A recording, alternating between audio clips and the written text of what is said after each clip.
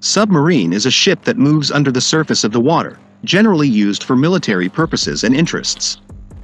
Most of the Navy has and operates submarines, even though the number and population in each country are different.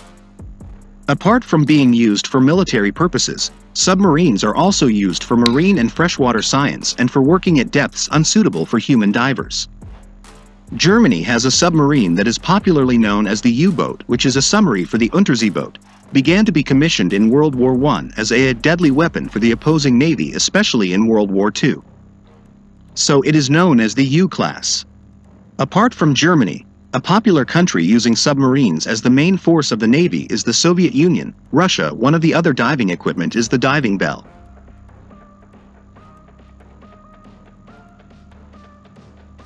Although submarines float easily, they are able to dive to the bottom of the ocean and remain in deep water for months.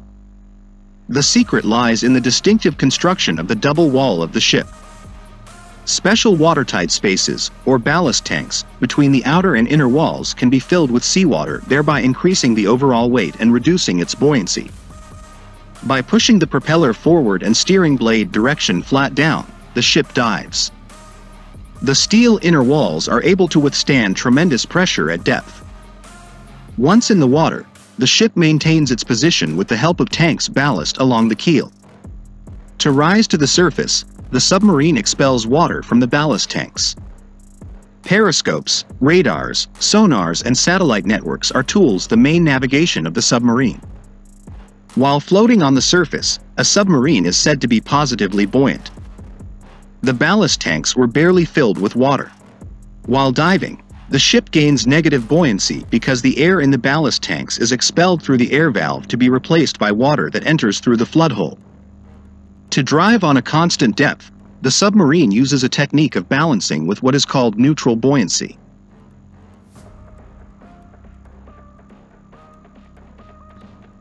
In this technique, pressurized air is pumped into the ballast tanks sufficiently, and the flood holes are left open. To rise to the surface, compressed air carried on the ship is pumped into the ballast tank, so the water comes out. The most advanced submarines make their own fresh water from seawater. There is also a reserve of air produced by electrolysis, a liberating process oxygen from fresh water.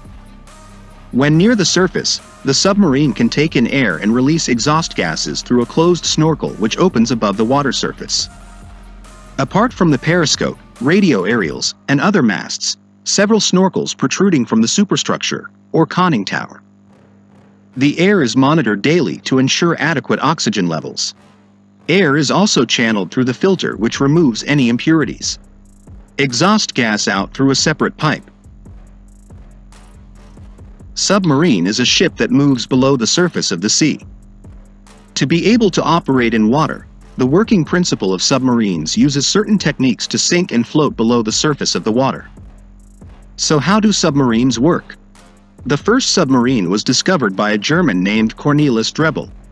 Drebbel built the ship in the form of a leather rowing boat which can be submerged underwater to depths of up to 4.5 meters. Next is David Bushnell, an American inventor who also built submarines that were used during the United States War of Independence. Then the American inventor, another, namely Robert Fulton, built a similar ship, but smaller, and later named the Nautilus, which had explosives. This type of ship is increasingly being developed by other inventors who test ships powered by steam, gasoline, and batteries. And finally, at the beginning of the 20th century, diesel-powered submarine found. The diesel engine is capable of propelling the ship under the surface of the water. Then found a submarine powered by an electric motor with a battery as an energy source. This diesel-electric ship was used during World War I and the World II. Then the U.S. Navy used a nuclear-powered submarine named USS Nautilus for the first time in 1954.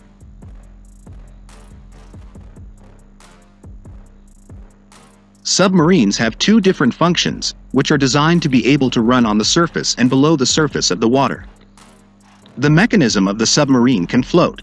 That is due to a displacement system that will make water come out and make room for objects that will enter the water. This is related to the laws of physics, which states that if an object enters the water, then there are two pressures that will affect it. The pressure is gravity and buoyancy. The working principle of a submarine underwater is by applying Archimedes' law, which states that an object can be said to float in water if the object's buoyant force is equal to the weight of the object. This is also related to the principle of floating objects, namely the density of objects is less than the amount of water that moves. The same thing is also explained in Boyle's law. It is stated that if the gas in a closed room is kept constant, then the pressure is inversely proportional to the volume. By utilizing these two principles, submarines can stay still, float and sink in water. The way a submarine works when it is floating is when compressed air is blown into the ballast tanks. The air in the tank will cause the overall density of the submarine to be less than the density of seawater. This position causes the submarine to have positive buoyancy. Unlike when a submarine sinks, it means that water enters the ballast tanks through the opened vents. This seawater will force the air out of the tank. The effect is that the density of the entire ship is heavier than the density of the seawater around it. Submarines also get negative buoyancy and sink or are below sea level.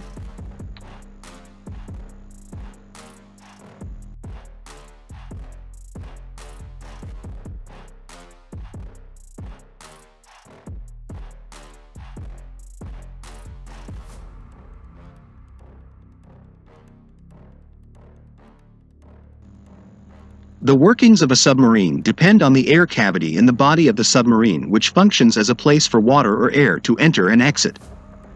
The cavity located in the ship's hull is equipped with valves or doors at the top and bottom. When the submarine is afloat, the cavity is filled with air, so that the volume of water displaced is equal to the weight of the ship. Then, according to Archimedes' law, the submarine will float. If the upper valve cavity and the lower valve cavity in the submarine cavity are opened, the air in the vessel cavity comes out and water enters to fill the cavity. As a result, the relative density increases and becomes heavy, and the ship begins to sink. Later, the valve will be closed when the ship has reached the desired depth. Then, when the submarine is about to surface from a sinking state, the water in the cavity will be pumped out so that it is filled with air. Furthermore, the submarine will experience a buoyant force that can equalize the weight of the submarine. Thus, the ship rises and floats on the surface. Submarines have certain limitations when diving. If the ship dives too deep, the ship can be destroyed because the hydrostatic pressure is too great. If the ship is damaged at the bottom, a shipyard will be used.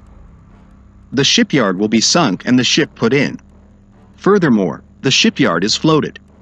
The shipyard is sunk and floated by injecting and removing seawater in the reserve space. The principle of a shipyard is broadly the same as that of a submarine, where the way it works depends on the amount of water in the spare room.